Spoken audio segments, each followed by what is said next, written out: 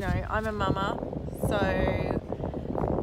I don't like to make judgments on how other people parent or what other people do, but this woman is vile and selfish and just mean. When mamas have their own issues and take it out on their children and scare them and try to hurt them and intentionally leave them, I have a problem. So I'm not liking her at all. I don't need to like the protagonist in every story, but I'm kind of wondering whether she's just relaying things of how she's feeling at the moment, which are all selfish and vile and horrible.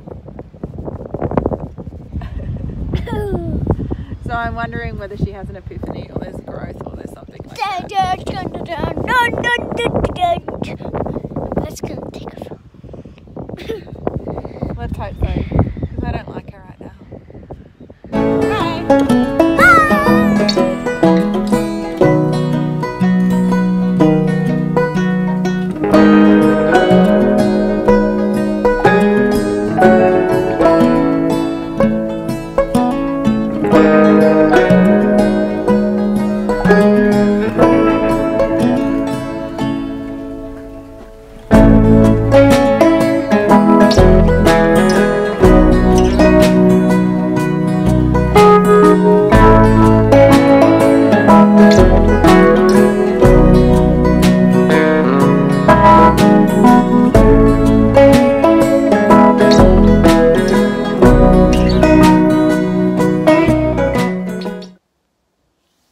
Just got home, we did the beach, we did lunch, we did a show, and now we're just so buggered.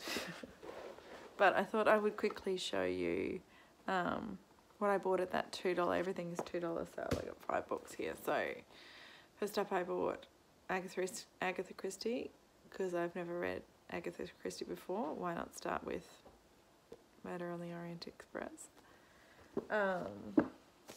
Lionel Shriver, because I've never read Lionel Shriver before. This is about a man receiving a gift from his past lover and his wife not being very happy about it. It's a little fella, it looks like a bit of fun. Chimamanda, you know, did not see any of her books before and now they're everywhere. This is her short story collection. Yeah. And it was $2, so why not? Geraldine Brooks, because I've never read Geraldine Brooks before and I'm a historical fiction fan, so how could I not have read Geraldine Brooks, is what everyone says to me. So got this one. And lastly, Jonathan Franzen, because I've never read Jonathan Franzen before. And this is $2 again. So that's my haul. There are all the books I got. $10. Bargain. In between all of the beach and shows and stuff, I am still reading The Lost Daughter.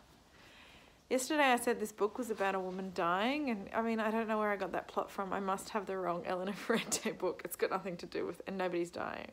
It's just got to do with some crazy messed up woman who is the mother of 2 children and hasn't done a very good job of that. I'm coming to the end. I am 30 pages from the end, so I'll let you know when I finish what I think. I need to lie down. It's been a big day. Okay, I just finished it. I've just got all these thoughts. My first thought is why write this story? What is the point of this story? This is a story about a mother who abandons her kids. She abandons her kids while she's caring for them because she is vile and intentionally hurtful. And then she actually abandons her kids and goes away without them knowing where she is for 3 years. That's kind of the point of this story for me. I just don't understand why this story is being told. This character, our vile protagonist, she doesn't develop in character for me. She's still as selfish now as she was back then.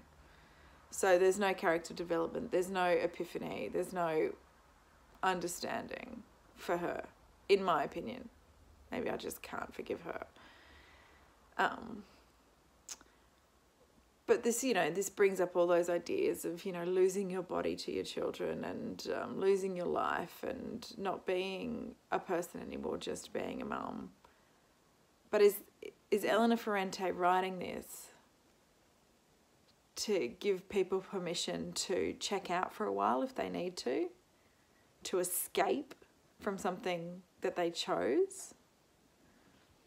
It doesn't make any sense to me. So this one passage is where this woman is explaining to another mother why she left her kids. And the line she said was, "I loved them too much, and it seemed to me that love for them would keep me from becoming myself." Now, to me, that's a freaking cop-out. That annoyed me, that line. It wasn't an explanation as to why you abandon your kids. Everybody loves their children more than they love themselves. That's what motherhood and parenthood's about. It takes you over unexpectedly. I totally get that. But to say that you were afraid of losing yourself, this is the thing. We all lose ourselves when we have kids. Every single person on the planet loses themselves when they have kids. But for me, it was a choice I made to have children. I didn't realise how much the ramifications of that, trust me. And I love them more than anything in this world. But I can make a choice to be a mum and be an individual. And I don't see why they're mutually exclusive things. You can do both. I've seen it a number of times. It happens. And I choose to do that. I don't give up the care of my kids. I'm not mean to them. I'm not unkind to them because I'm unhappy with my decisions. I just think all of this is just a cop-out. This woman is she's horrible. And I don't like her. The fact that Elena Ferrante can conjure all of this crankiness up in me shows that she put me in this spot. She gave me this scene really well. She gave me this 130 pages of goodness. So that has to be commended. I was really involved in this book. Whether that's just because of the theme, but I think it's also because the writing was really good and it put me there. But, this annoyed me. So I'm only going to go 3 stars for this one. Here's my son. Hello. Speaking of losing your independence because you have kids, they're always around. I'll talk to you soon. Sorry, constantly interrupted. That's the way it goes. Yeah, so The Lost Daughter, 3 stars, because I just feel like it was an unnecessary story. It was a cop-out story, which just annoyed me. But the 3 stars is really for the writing because it really put me in the scene and made me really feel stuff. So, yeah, that's it. So I've moved on. The Lost Daughter, we're finished now. So now I'm going to read Fates and Furies. I picked up this book because Olive from A Book Olive, who I love, she is reading this month, and when she had her September TBR video, I thought, wow, that sounds like a cool book, so I got it from the library. So I'm going to move on to reading this. What are we on? How many pages are we on this one? 390 something. This is a marriage story. Every story has 2 sides. Every relationship has 2 perspectives. Here we go again. I hope there's no mum stuff in this. I can't handle any more of that. Now I'm going to analyse my marriage. I've analysed my parenting style. Now I'm going to analyse my marriage. Whew, it's been a big month. Okay, so yeah, I'm going to get cracking with this now and do the afternoon shift. I'll talk to you later.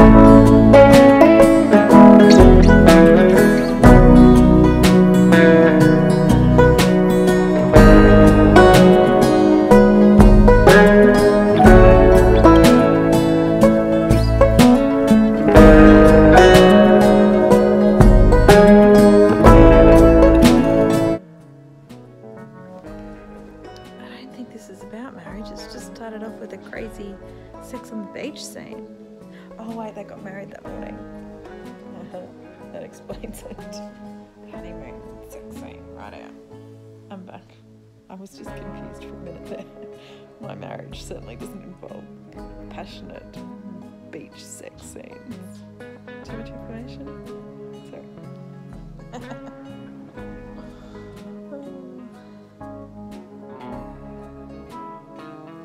He imagined a lifetime of screwing on the beach until they were one of those ancient pairs speed walking in the morning. This guy's delusional. He's lost it. He has no idea what's coming. Poor fella.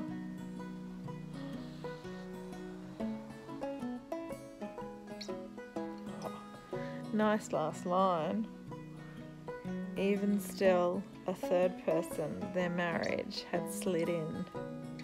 Oh, nice line, Lauren Groff. I'm gonna like this writing.